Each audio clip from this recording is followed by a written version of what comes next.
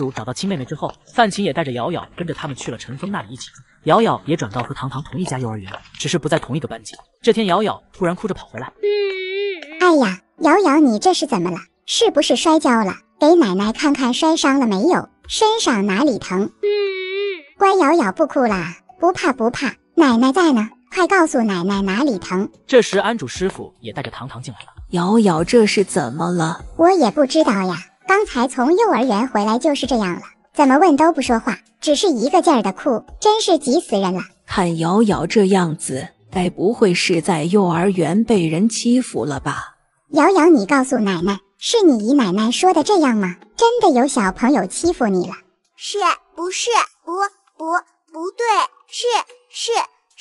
到底是不是啊？你这孩子怎么连句话都说不清楚了？真是急死个人。晴晴，你别急，瑶瑶肯定是受委屈了，一时不知道该怎么说，你别把孩子吓着了。瑶瑶姐姐你别怕，糖糖给你抹药，痛痛很快就飞走了，痛痛飞。哇，糖糖你真厉害，真的不疼了耶。糖糖很厉害的。要不还是去医院检查一下吧，不然我这心里总是放心不下。这孩子从小身体就好，从来没有哭得这么厉害过。姨奶奶别担心，瑶瑶姐姐没事，骨头没有断，身体里面也没有受伤。糖糖这孩子很有本事的，很多医院没看好的疑难杂症都是他给治好的，相信糖糖没错的。倒是瑶瑶这孩子，今天到底是怎么回事？是谁欺负你了？跟姨奶奶说，姨奶奶去找他们评理。不管两人怎么问，瑶瑶都不敢说。你这孩子倒是说呀，难道还有什么事是不能告诉奶奶的吗？我答应了别人不能说，就要信守承诺，说话算话才是好孩子。哎呦，你真是要气死我！姨奶奶你别生气，姐姐信守承诺是好孩子，明天我就陪着姐姐一起上学放学，看看到底是谁敢欺负姐姐。哎呦，糖糖可真聪明，那姨奶奶可就拜托糖糖了。姨奶奶你就放心吧，瑶瑶姐姐，我跟你一起上学放学，这不算违背诺言了吧？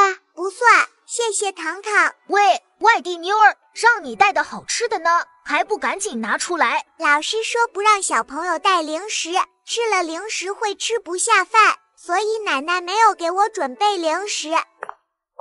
我管你老师和奶奶说什么，我让你带零食你就带，你居然敢不听话，是不是想挨揍？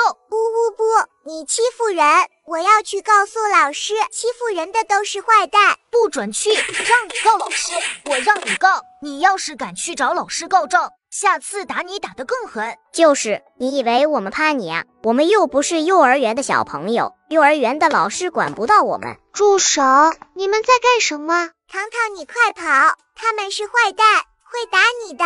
我才不怕坏蛋，你们快放开瑶瑶姐姐。我去找老师。又来了3个死丫头，把他们抓过来，别让他把老师喊过来了。臭丫头你找死！糖糖小心啊，疼死了，快住手！你居然敢打我的小弟！你快点把瑶瑶姐姐放了，不然我就继续揍他们。大哥救命啊！我屁股好疼，他的力气好大，我的屁股都被揍成2半了。大哥你快放了那个外地妞吧。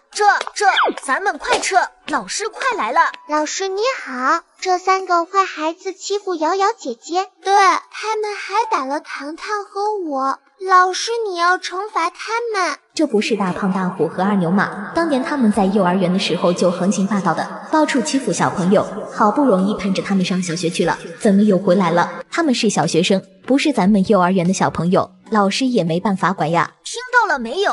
怪丫头你快给我滚开，不然我告诉爸爸妈妈，让他们收拾你。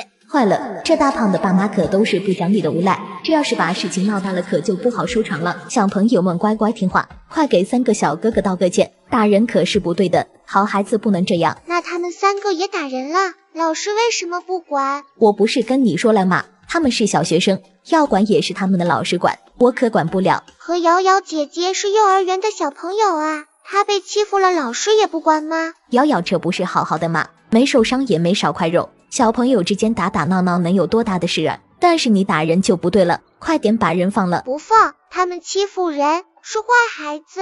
老师帮助坏孩子也是大坏蛋。哼，你厉害，有本事你去小学找他们的老师告状啊！5岁的小毛孩子还要翻天了。去就去，可是我不认识路。我认识，就在我们学校。我也跟你们一起去。我也去。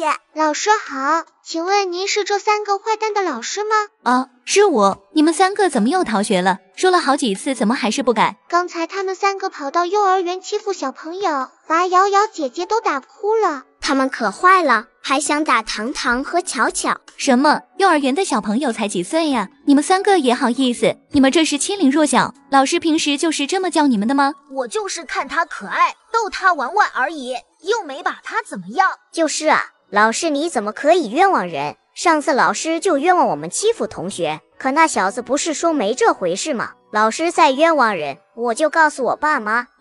反正你们逃学是事实，刚才我就已经通知你们的家长了，他们很快就会来了。我不跟你们说，我跟你们的爸妈说。老师，你这是干什么？我一来学校就看到你恐吓我们家孩子，欺负人是不是？老师，这就是你的不对了。我们把孩子送到学校是来学习的，不是让你们欺负的。你必须给我们家孩子道歉。妈妈，救命啊！老师他总是找茬体罚我们。